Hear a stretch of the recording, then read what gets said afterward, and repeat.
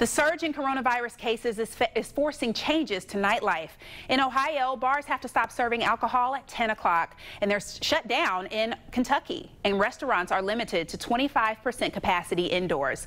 Brittany Ruby Miller runs 2 Jeff Ruby restaurants in Kentucky. She says there's no data to support those restrictions, and local health departments have not traced any COVID spread to restaurants. We need to see the data, and we know the data's not there.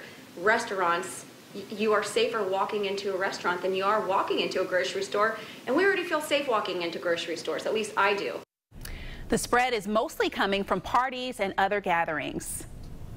Well, Goodfellas is opening another location for you to grab one of those huge New York slices of pizza. Their 3rd local spot is at the corner of Montgomery and Ridge in Pleasant Ridge. The pizzeria is on the bottom floor, the Wise Guy Lounge upstairs. The building was once a hotel, and the owners wanted to restore that aura and add some New Orleans flair with a 2nd floor patio space.